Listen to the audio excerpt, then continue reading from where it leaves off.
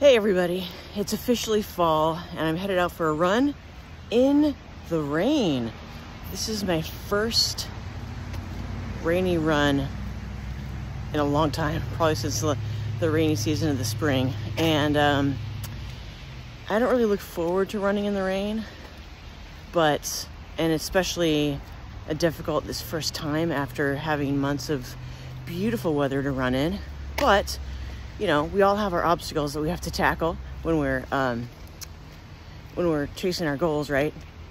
Like seeing the rain falling and deciding whether or not you're going to go for a run. That's mine. Maybe you have a different one. Maybe you don't want to go to the gym and do leg day. I don't know. Who does really like to do leg day? Just kidding. I like leg day because I'm a freak. But anyways, the point is, we have obstacles that we face in our goals.